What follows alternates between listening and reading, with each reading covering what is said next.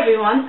There were some people interested in how many inches my hair is, so I have this measuring tape and I'm going to measure my hair and let you all know how long it is. Also, I want to tell you guys about some biotin that I was taking. It wasn't straight biotin, it was a biotin mix. It had like riboflavin, calcium, vitamin D. It was just a whole mix of vitamins, but it also has some biotin in it. I believe that the dosage was 3,000 milligrams. I was warned myself, but because I'm stubborn, I took the pills anyway. And also, I was using a Tazarac prescription cream that I got from my dermatologist. So I thought that using that Tazarac cream, that it would clear me and I wouldn't get any pimples. I was so wrong. I broke out everywhere, on my neck, on my back, on my forehead, on my cheeks, everywhere. So if you see these scars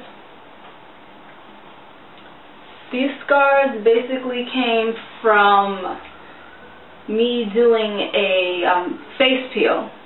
So I did a face peel because I had so many pimples everywhere, and I knew that they were going to leave me pimples had I let the pimple heal by itself. So I just decided to do the peel, which in turn burned the pimples. So that's why I have these dark spots on my face, if you can see it. So I'm basically waiting for my skin to peel off or shed so that I can get rid of these dark spots.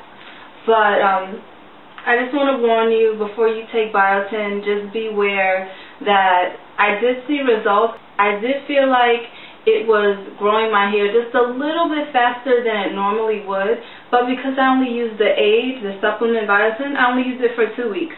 So there's no way to really tell what job it was doing, if it was doing anything at all. So I don't think that I'm going to try any more growth aids, but if I do, it might be something topical, or it may be in the form of a powder or a drink. I don't know. I'm trying to get to waist length by the end of the year, so I'm really anxious now, trying to do things that I've never done before, things that I don't even believe in, to try to get those last 4 inches. So in turn, I broke out, and I'm just warning you all that if you decide to take biotin, that beware that the breakouts are very real that you get from the pills. So that was basically my warning about the biotin. You do as you please, just as I did, and I paid the consequences.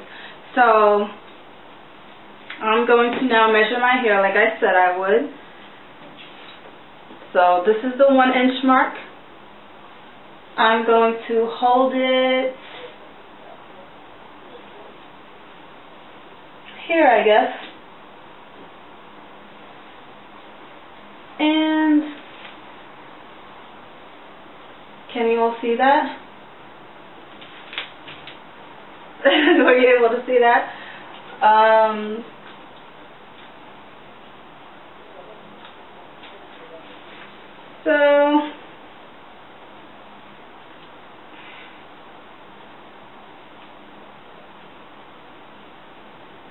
Okay. It shows that my hair is 21 inches long, and for me, the hair comes about 1 inch above my belly button.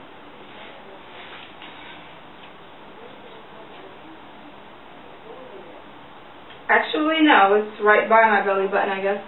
Okay. And in the back. So that's basically my length check, and again, be careful with biotin, be careful with any supplements that claim to grow your hair. I don't believe in them myself, as I said, but if you do try them, which I guess there's no harm in trying them, as long as you're aware of the risks and you're willing to accept those risks. So be careful when you take things.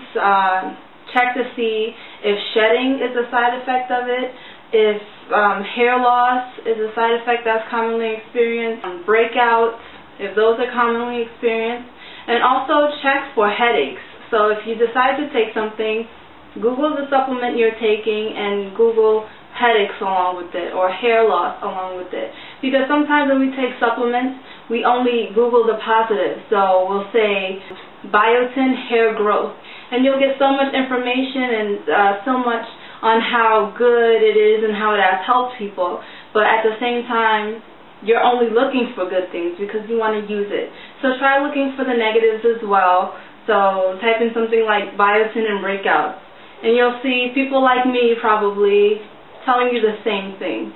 So be careful with what you take, and thank you for watching. Take care.